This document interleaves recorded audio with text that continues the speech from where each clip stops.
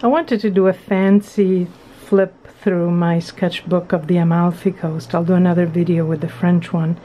And I wanted to go down to the lake and do it in a beautiful place, and the result of that good intention is that it's been several weeks since I came back and I haven't done it yet. So here I am doing it now. This is a lovely custom sketchbook that Autumn at Sketchbook Co. shop made for me because I really need 100% cotton paper, especially arches. So this is the arches called pressed, and this is a very basic swatch of the 2019 summer travel palette I brought with me. I really enjoyed using it. I made it thinking exactly of my needs in the Amalfi Coast because it's a place I know well.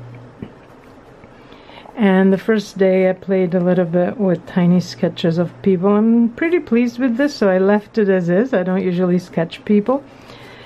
And then towards the beginning of the trip, this was the 21st of June, and at the end of June is the Feast of St. Andrew in Amalfi. It's a very, very big deal.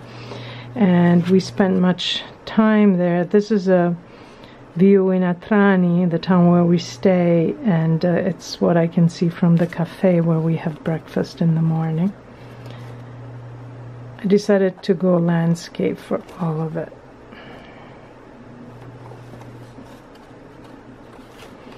Then we took a day trip in Ravello, which I call Sketchlandia, because everywhere you turn you have a possible sketch. And this is a restaurant where we ate one night. The challenge was to do all these chairs. The wonderful owner, who's a woman from Rome. And this was simple, but I kind of like it. It's from a bench where we often went before dinner to read. My hands are very dry, so I'm having... This is one of my favorites. It's the view of the City Hall of Amalfi from a fairly new cafe run by young people called the Déjà Vu Bar. In Italian, bar doesn't mean bar like in English. It means cafe. So yes, you can get alcohol, but you can also get coffee drinks. This is a little church in Pontone, which is a town up... it's about a half-hour walk uphill from where we stay. And all along the Amalfi Coast you see these towers. They're called Saracen towers. They were to warn the local population about the arrival of the pirates, basically. And some of them have been restored and turned into something else. This is a restaurant attached to the hotel here, and there's a wonderful pool. And here is Amalfi. It's right around the area at the time of the celebrations of St. Andrew, so they had this big banner, which is not usually there. And here is a restaurant called Gemma, which up until the day that I sketched this, we had never gone to. Our daughter's name's Gemma, so it's unusual. It's one of the classic restaurants of Amalfi, and a dear friend of ours is now a waiter there, so we went. This is a sketch I did a video of. This is a church of Santa Maria Maddalena. There was all kinds of scaffolding here, so I had to improvise. She's a protectress of Atrani. It's a beautiful, beautiful church with a bell tower to which I did not do justice. And this is the other church in Atrani, San Salvatore, with beautiful stairs. And here's a shop where we get most of our food. It was closed. My beloved street lamps.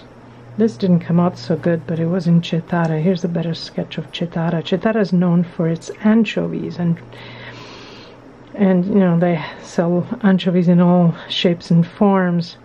And the restaurant we always go to is called Acqua Pazza, and the owner is a real specialist of anchovy curing. We got a tour. It's really wonderful. This also is from the Déjà Vu Bar. I like this. It's an entrance to a church that, believe it or not, I've never gone in. We spent so much time right in front of it. And this is a bar in Atrani, right on the water, Bernettuno. This I have a sketch in my Patreon. It's a view that I see from our window. And you have one of the Saracen towers. This is up high on the mountain. And then a typical Amalfi Coast church. These white churches with a ceiling, a vault ceiling. Again, in Amalfi, this is a piazza, this is a wonderful cafe, a historic cafe, Andrea Panza. We often have breakfast here. There was a lady at the window enjoying the views. It's a wonderful place to be a shut-in. I mean, it's not good to be a shut-in, but if you're going to be a shut-in, you should do it here, because you sit at your window and the whole world walks right in front of you. Again, Atrani. This is a little house that you can see from the cemetery. The cemetery in Amalfi is really way up high. There's an elevator that takes you there. And there's this little house in the distance, and it's so charming. This is a bit of a mess, kind of busy. This is also, again, the center of Atrani, our shop here, our food shop. And this is the Cathedral of Amalfi. It's a beautiful, beautiful cathedral. And this is sitting right in front of Maria Maddalena. The church is behind me. So this lucky person, I like to imagine the life of the people in the places I sketch. And this person, well, they do have to deal with the bells ringing 4 times an hour. But they have an amazing view over here, the gorgeous church right in front of them. And this was our last day. We went to Minori. We walked there along the treacherous Amalfi Coast. And this is a basilica of Saint Trofimena, who is a martyr with an amazing story that I will tell at some point. It's rather gruesome. And when we were sitting here having coffee and getting ready for the ascent of several hundred steps to go to the next town, a woman and her daughter stopped, and first they were checking at my sketch, and then they started chatting with John, and she told him the entire Saint Trofimena story, and she saw that he was writing, and she told him that he needs to write about the scents of the Amalfi Coast, and he wrote a beautiful little account of that encounter. So this was my sketchbook. I'm very attached to it. I feel like it enhanced my trip immensely to have it, and each brush strokes brings back a memory. Thank you for watching.